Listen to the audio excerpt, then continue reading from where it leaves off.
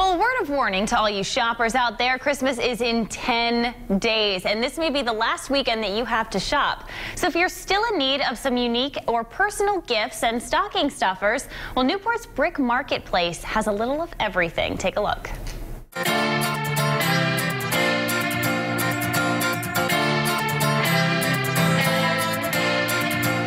The Brick Marketplace was built back in 1974 and 1975.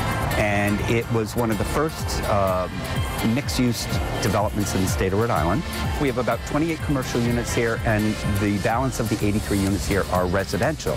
Residents and guests alike enjoy this seaside spot. The design of the complex was done originally to mimic the density of historic Hill, which is right behind us here. We've maintained that over the years. Some of the businesses have come and gone. We have businesses that have been here now over 35 years.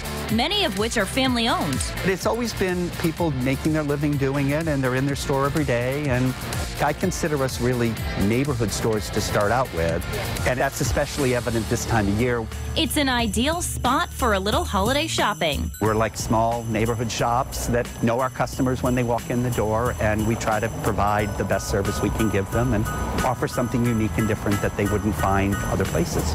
You never know what you'll find. We have everything from a great shoe store and a couple of really great clothing stores. We have a specialty food store. We've got a great sushi restaurant. We have a brand new contemporary art gallery that has amazing art. We've got gift stores from really traditional. We have souvenir gift stores. And then we have kind of funky gift stores.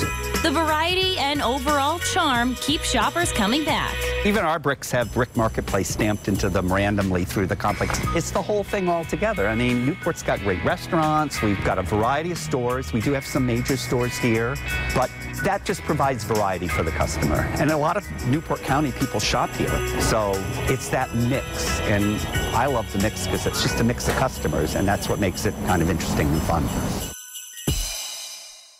There really is a little something for everyone, so keep Brick Marketplace in mind when you're headed out this weekend for a few last-minute gifts.